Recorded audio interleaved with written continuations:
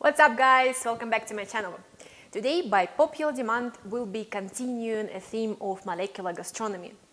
And the topic of today's video is transparent ravioli. We will make our delicious ravioli filled with parsnip puree and serve it with caramelized cherry tomatoes, vegan feta cheese and some mint. Before we proceed though, please take a moment to subscribe to my channel and don't forget to like it and put some comments below. Okay. Let's move on. So, the first thing that we are going to do is to put our tray in the freezer. Next, parsnip puree.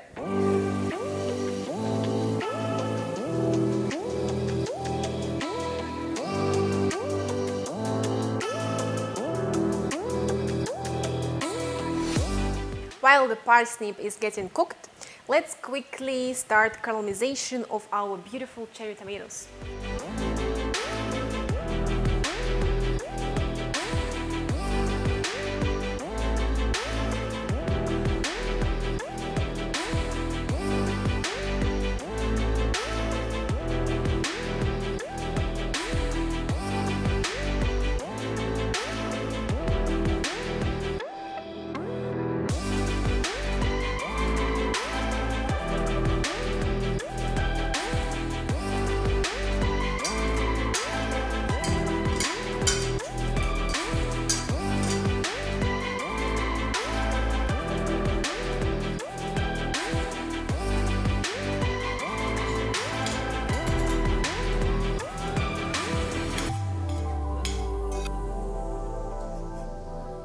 So our filling is done, our garnish is done.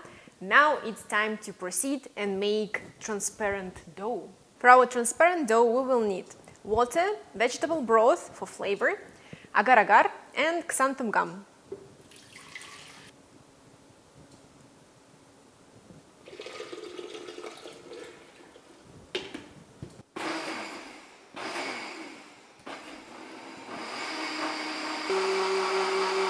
By the way, make sure that you use blender for this recipe. You won't be able to mix those ingredients as well by hand. So once it's all mixed, transfer it to a small to medium pot and bring it to boil while whisking.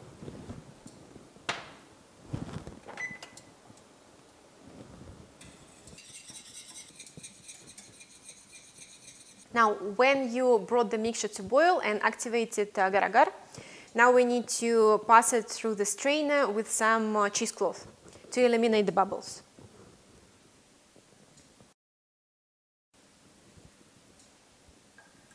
Now, it's time to take out our ice-cold tray from the freezer, put it on your workstation and spread our mixture evenly.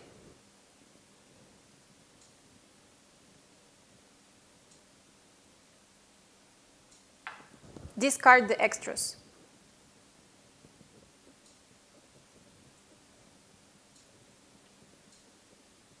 And let it cool down at room temperature, or you can also put it in the fridge, it will cool down faster.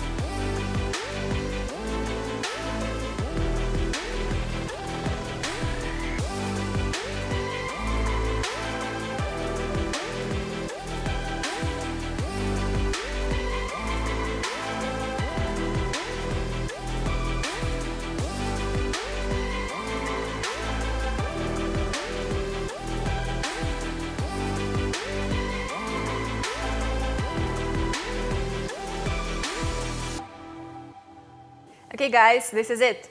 Our transparent ravioli are ready and I'm gonna taste them in a minute. The plating itself looks simple, but I think it's very beautiful. Okay, let me taste it out. I'm gonna start with a small one. They're very, very fragile, so.